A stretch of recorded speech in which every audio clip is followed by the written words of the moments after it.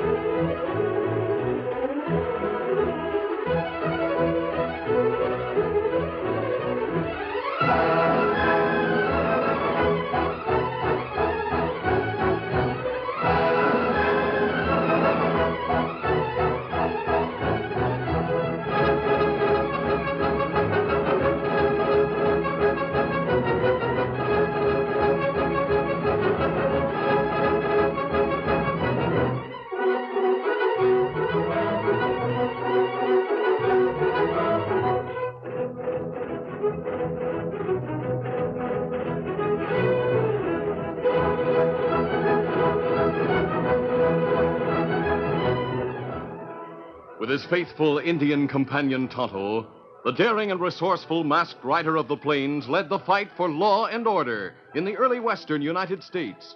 Nowhere in the pages of history can one find a greater champion of justice. Return with us now to those thrilling days of yesteryear. From out of the past come the thundering hoofbeats of the great horse Silver.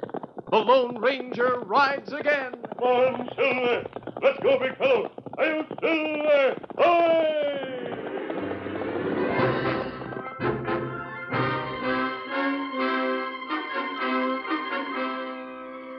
Two men waited behind a group of huge boulders along the dusty trail leading to the town of Boulderville. The man named Stub Mason owned a cafe in town, but as he rested his rifle on a rock, Mason looked like what he was, a lawless killer. His companion looked anxiously toward the town. He shaded his eyes from glare, but the rays of the sun reflected on the star-shaped badge pinned to his vest.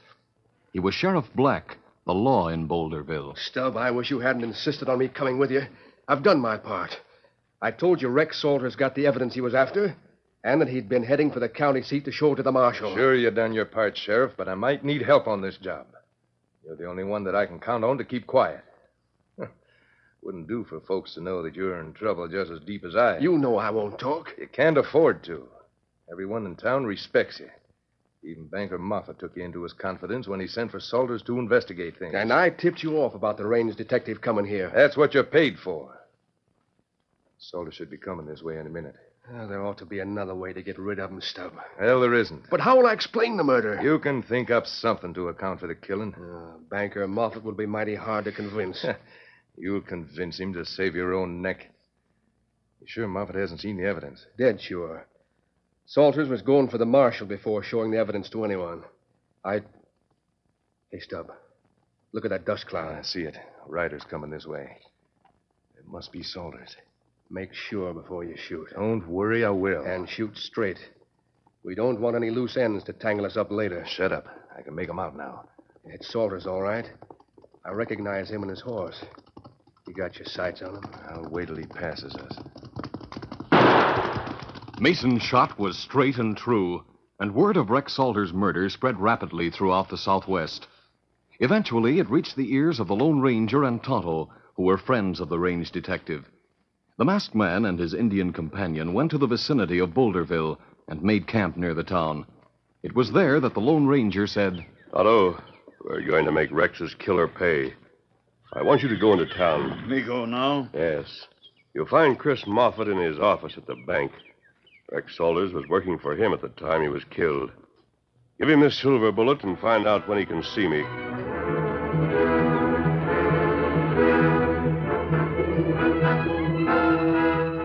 It was mid-afternoon when Sheriff Black entered banker Chris Moffat's office. Come in, Sheriff. Come in. The cashier said you wanted to see me, Chris. I do. Sit down. Thanks. Mighty hot day. Yes. What progress are you making in the Salters killing? I'm still investigating it. Have you learned anything definite about who may have killed him? No, I haven't. Sort of a mystery. How do you mean, Sheriff? Well, that detective had a lot of enemies. Not here in town that I know of, but from other places. Now, I was talking it over with Stub Mason today. He said he'd noticed several drifters come through his place lately. Yes, go on. Well, any one of those drifters could have been looking for Salters to square a grudge. You have no proof of that. Well, maybe I haven't got a proof of it, but it's the logical thing to suspect. Why? Well, as far as I know, you and I are the only ones who knew why Rex Salters was in town. You hired him to come here and investigate certain goings-on. I didn't kill him. You certainly didn't. So it must have been one of those drifters who shot him to swear a grudge. Pardon me, Mr. Moffat. Yes, what is it, Joe? There's an Indian out here. He insists on seeing you. An Indian? We'll have him wait. I have several appointments. Well, I told him that. He said for me to show this to you. What is it? A bullet. A silver bullet. Yes, I see. Well, Sheriff, I just wanted to know if you'd learned anything new. That's all. I won't delay you any longer. Yeah. If I learn anything, Chris, you'll be the first to hear about it. Yes, thank you, thank you. Adios. Adios, Sheriff. I'll tell the Indian to come back later. In an hour, say? No. Send him in immediately. Mr. Moffat, there's others waiting. Well, let them wait. I'll send the Indian in here and see that we are not interrupted. Oh, yes, sir. I'll send him right in.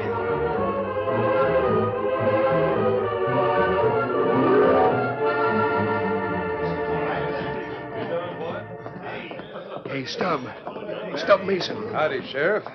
You look excited about something. You'll be, too, when I tell you what I know. Let's go into your office. I don't want to talk out here in the cafe. All right.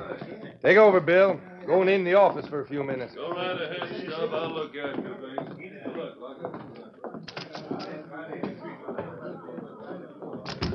Now, what's on your mind? Wait, let me sit down. I'm all out of wind. Let's hear it. Stub, we're in a peck of trouble. About that detective? Yeah, I told you shouldn't have shot him. I knew we'd get into a jam, a worse jam than we're in already. How are we in a jam about him? Chris Moffat's called in the Lone Ranger. The Lone Ranger? Yeah. Did Chris tell you that? No, but I know it. Oh, you're crazy.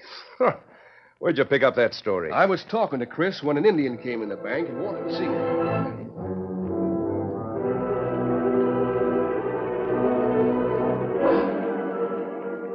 As Sheriff Black told about the silver bullet, the smile disappeared from the face of Stub Mason, owner of the Lodestone Cafe. Did you see the engine? You bet I did. I took a good look at him as I went through the bank. Anyone with him? No, he was alone. I waited till he went into the banker's office. Then I hurried over here to tell you about it. Sheriff, I guess you're right after all. That silver bullet proves it. Do you think that engine's still at the bank? I reckon he might be. Why? Well, get on your horse and follow him when he leaves town. You'll find the Lone Ranger waiting for him somewhere. What if I do find the Lone Ranger? Put a bullet through him, and another one through that engine. Oh, no, not me. I don't think Chris Moffat is suspicious of me so far. But if something happened to the Lone Ranger, he'd start putting two and two together. You got something there. Then I'll follow the engine. Just a minute now, Stub. You kill the masked man, and I'll still get blamed for You it. stay here in the cafe till I get back. You'll have plenty of witnesses to swear you never left here. Yeah. Yeah, I'd have an alibi, wouldn't I? Now get outside and start mixing with the customers. I'll be back after dark.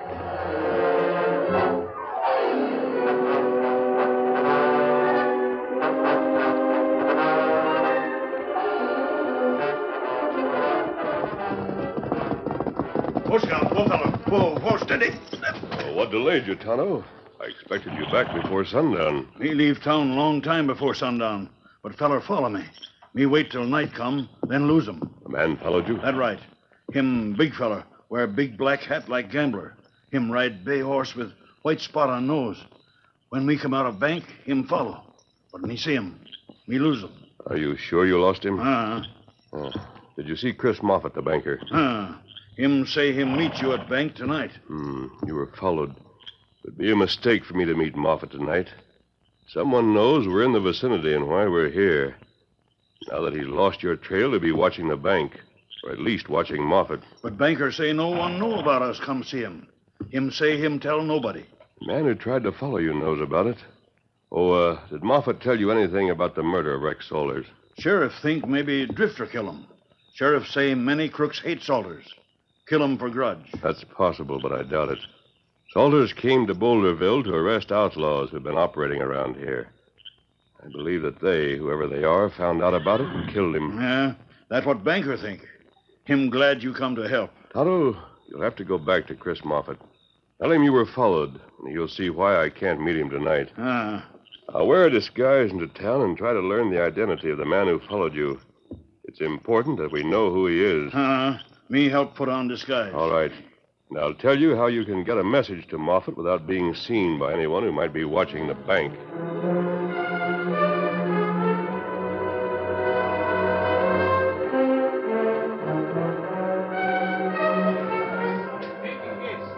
The sheriff was waiting when Stubb returned to the cafe after losing track of Tonto. Hey, Stubb, where in thunder have you been? Shut up, Sheriff. I want everyone in the cafe to hear you. But you've been gone for hours. I thought maybe you'd run into trouble with the Lone Ranger. Did you? No, I never set eyes on him. Followed that Injun for hours. Then when it got dark, he gave me the slip. When I finally decided to come back to town, I got lost for an hour before I found the trail again. You don't say. The Indian must have known you was following him. There's no doubt of that. But I found out one thing. You did? What? Chris Moffett's expecting to meet the Lone Ranger tonight. How do you know that? Well, as I rode into town, I saw him go into the bank. I stopped and waited. In a couple of minutes, he lit the lamp in his office.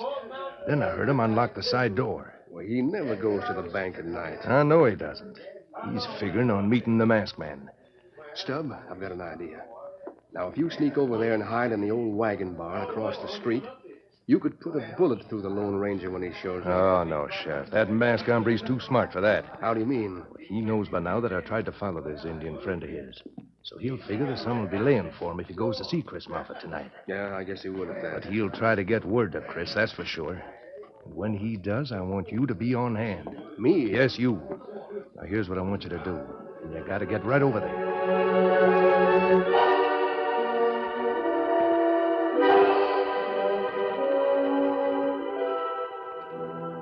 Banker Chris Moffett sat in his office awaiting the Lone Ranger. Presently, there was a knock at the side door. Yes, come in. Evening, Chris. Who it's you, Sheriff? Yes, I just happened to be passing down this way and saw a light in your office. Thought maybe I'd better investigate. Anything wrong? No, I have some work to do tonight, that's all. Well, I'm glad you're here. Want to have a talk with you. Well, can't you drop in tomorrow? Chris, this is mighty important. Well, then, make it brief, huh? I've been thinking about the murder of that detective you hired. Whoever it was who did it likely got hold of the evidence he came here to find. We've discussed that, Sheriff. Yes, I know we have. But it come to me tonight that whoever killed Rex Salters must have learned that you hired him. Now, in that case, the killer might try to get you. I'm not afraid of that. But you should be. And as sheriff, I'm responsible for your safety. I'm aiming to put a guard with you day and night. Oh, no, you're not. Well, that's ridiculous, Sheriff. No one's going to try to hurt me. That's what you think. But if anything should happen to you, Chris, the whole town would blame me for not protecting you. Oh, nonsense. Why... Hey, what was that? Something struck the door, the side door. I'll see about it. No, Sheriff. Let me go to the door. Oh, stay back, Chris. You might get hurt. Hey, look at this. Hey, what the... An arrow stuck in the door. Here, I'll get it. There's a piece of paper tied to that arrow. Yeah. Let me see what it is. Never mind, Sheriff. I'll examine it. Now you see, Chris, why you need a guard. Someone sending you warning notes, I'll bet you. What to say? It's nothing important, Sheriff. Don't get excited about it. Now I've got to get back to my work. If you say it's not important, I'll take your word for it, Chris. But I still think you need a guard. I don't. That settles it. Now, good night, Sheriff. Good night, Chris. Oh, gone. I've got to tell Stubb Mason what happened.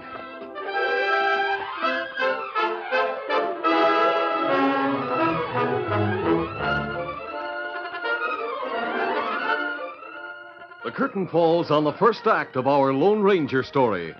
Before the next exciting scenes, please permit us to pause for just a few moments.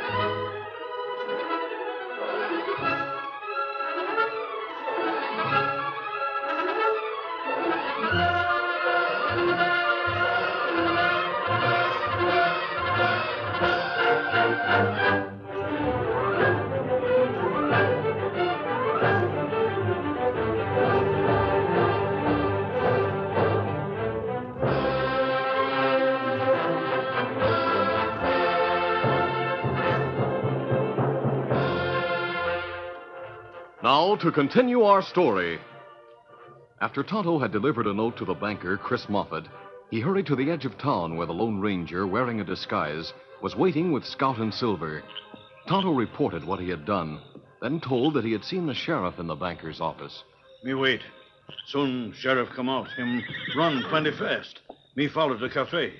In cafe, him talk with big feller who follow me out of town today. Him own cafe. Stub Mason. He's owner of the cafe.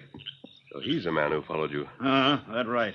Tonto, did you see anyone near the bank when you followed the sheriff? No one there. And no guards are posted outside. Steady, Silver. Steady, Scout.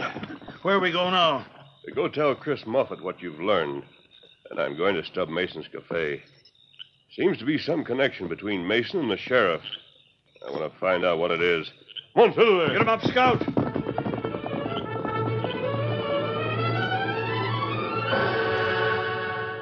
The Lone Ranger wore his usual clothing and his heavy guns after leaving Tonto and the banker. But instead of his mask, he had changed his complexion and marked a heavy scar on one side of his face. As a disguise, it was effective. Sitting in the cafe, he looked like a professional gunfighter. He could see the sheriff talking to Stubb, but he couldn't hear the conversation. Chris wouldn't show you the note or even talk about it, Sheriff? No, Stubb, he wouldn't say a thing. Acted mighty huffy, too. He as much as told me to get out and stay out. Ah, then he's suspicious of you. He let you in on his plans when he hired that detective, but he's telling you nothing about the Lone Ranger. You're right. He is suspicious for some reason. The sheriff, we're in a tough spot. I know we are, Stubb. We've got to do something. Wait a minute. Take a look at that big fella sitting over in the corner. Which one you mean, Stubb? One with a fancy gun. Yeah, Drifter. And a gun-slinging drifter if I ever saw one. Look at that scar across his face. Yeah. What about him? Let's have a talk with him. He might be just the fellow we're looking for. I don't get you, Stubb. You will. Just let me do the talking.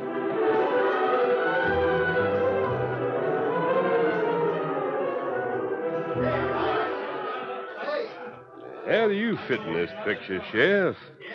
I thought it was the job of a law dog to prevent killing. He's got his reasons. And with the law in Boulderville back of you, gunslinger, you won't have to worry about nothing. Savvy? Yeah, I savvy. You'll take the job? I'm hardly in a position to turn it down. Good. The sheriff will cover up for you. Now, come along. I'll fix you up with a room. The Lone Ranger was shown to a room over the cafe. When he was alone, he put on his mask to cover the disguise, then left the room by means of a rope out the window. He hurried to the bank where Tonto and Moffat were waiting. I've been hired to kill you, Moffat. What, you kill me? In the cafe, I wore a disguise instead of this mask. Mason and the sheriff thought I was a gunman. Well, I don't understand, sir. Up Mason and the sheriff think you know too much. The sheriff? Yes. He and Mason are working hand in hand. They know you've called me in to help solve the Salters murder. But how could they know? I haven't told anyone about it. The sheriff was here when Tonto sent you the silver bullet. Oh, and he knew what it meant. Undoubtedly. They hired you to kill me. Yes. I'm to kill the Lone Ranger, too. What? They didn't suspect that they were talking to the Lone Ranger. No, hardly. When is all this killing supposed to take place? Tomorrow night. Right now, I'm supposed to be in a room over the cafe. I came here secretly to make plans with you. Will I do anything you suggest? Good. Tomorrow, I'll call on the sheriff. Tell him I'm to meet you here tomorrow night at 10. But why should I tell him that? The banker listened attentively while the Lone Ranger outlined a carefully thought-out plan. He nodded and smiled approvingly from time to time as the masked man talked, and then agreed to follow the instructions to the letter.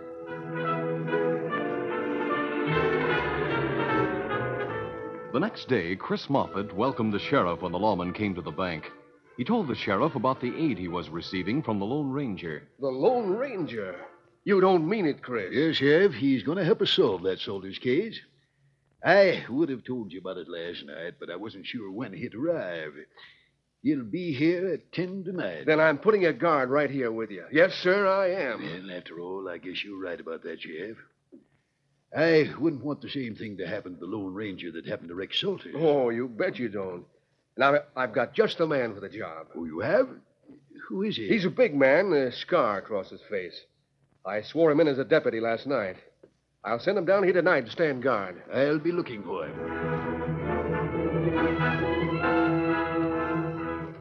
It was early evening when the sheriff entered Stub Mason's private office to find the latter passing the time in a game of solitaire. Come in, Sheriff. I was waiting for you.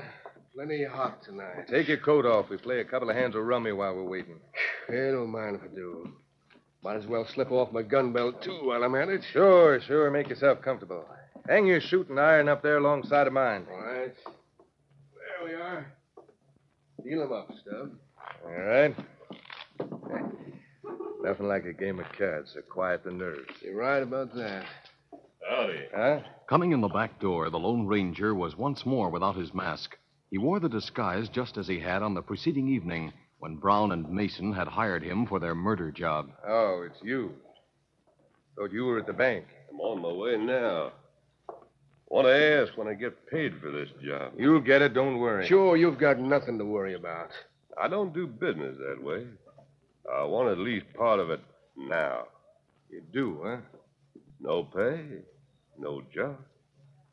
All right. Here. See this $1,000 bill? Yeah, I see it. I tear it in two. Here's half of it. When you've done the job, you get the other half.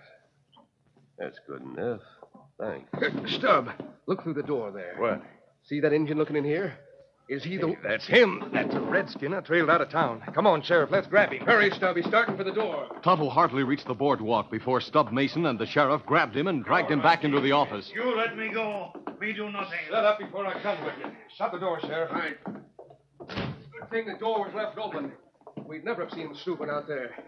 You got some rope here, Stub. We'll tie him up. No need to tie him, Sheriff. Here are your handcuffs. What? Cuff him to a chair. Where'd you get them? Out of the pocket of your coat, hanging on the rack. Hurry up, Sheriff. Snap him on this redskin. Let me have them. Now, sit down in that chair, redskin. Take care of you right now. There, he's locked to the rung. He won't get away. Hand me my gun. Here you are, Mason. I guess this is yours. Yeah, that's mine. The other's the sheriff's. Now, Injun, we know who you are, and you know we do. So start talking. And fast. You not shoot. Me tell. That's good sense. What are you doing snooping in my place? Me come to town with friend. Me come here, wait, while him talk with banker. Hey, did you hear that, Sheriff? He says his friend is talking with the bank. Yeah. So he's there now. Well, boys, we got to get moving and fast. You bet we have. He'll be out and gone if we don't. Let me get my coat and gun belt. Yeah, hand me mine, too, Sheriff. Come on, Scar. What about the Indian? He can't get away. We finish with him when we get back. And one peep out of you, Injun, and I'll have one of my boys outside put a bullet through you. Me not yell. Me be quiet.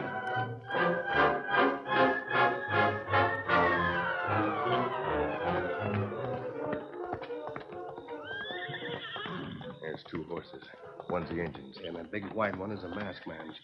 I've heard plenty about that big stallion. Name is Silver. The bank is in his office. His lamp is lit. And the blind is drawn. Me and the sheriff will wait for you here. Now get in there and do your job, mister.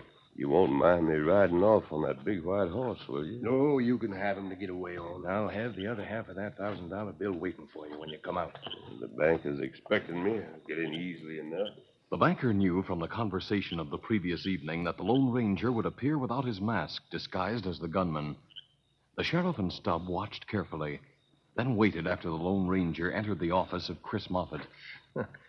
He thinks we're fools enough to let him get away. Better get your gun ready, Stubb. As soon as he kills the banker and the Lone Ranger, we'll rush in. And after it's all over, we can tell the folks we shot him for killing those two. Sure, we'll say we were trailing him for the range detective's murder. But we got down here too late to prevent him shooting me. Did you hear that, Sheriff? Yeah, 2 shots. One for Moffat and one for the mask. Now, let's go kill that gunslinger. The sheriff and Mason ran to the bank and through the side door into Mason's office. They saw 2 men lying on the floor. One was the banker. The other wore a mask. Yeah, he got them both. Yeah, so this is the Lone Ranger we've heard so much about. Hey, Stubb, take a look at the way he's dressed. Just like that gunslinger we hired to kill these two. Only difference is he's wearing a mask. Hey, where is that gunslinger? He should be here. Yeah, where'd he go? Now, the door into the bank is open. Maybe he's in there looking for cash. Hold on, Stubb. This masked man's not dead. He's breathing. What? I get it. Shoot him. No, you don't. Hey, hey. No, my arm. Drop those guns. It's the judge, Judge Winters. I'm not the only one who was waiting in the bank. We heard you. Drop that gun. You're covered. Keep them covered, Judge. You're not dead, not even hurt. No, and neither is the banker. Get up, Chris. The act is over. You're the one that... Yes, when you saw me without my mask, you hired me to commit a double murder. And we heard your own admission to the same. I was ready for you, Sheriff. I had my gun handy while I lay on the floor, acting dead. That mask. I put it on as soon as I came into this office after leaving you two crooks. Is that Tonto? Yes. Come in, Tonto. The Indian. You left him handcuffed, Sheriff. But while you were out of the cafe to chase him, I fixed the lock on the handcuffs so it wouldn't stay closed. Well, of all the... Be quiet. What did you find, Tonto? Here evidence you tell me to look for in Stub Mason's desk. Evidence? What evidence is he talking about? The evidence Stubb Mason and the sheriff took from my friend Rex Salters when they killed him. Proof that the sheriff and Mason wanted suppressed. Take charge of it, Chris. Well, I guess that's all we need to hang both of them. These people saw how they conspired to kill you and me. Now they know why. To silence both of us. They silenced Salter. Well, our work here is done. Adios, Moffat, Judge Winters. Adios. Stub Mason, you got me into this. Oh, shut up, Sheriff. The next time you hire a gunslinger, you better make sure he's not the Lone Ranger. Get him up, shout!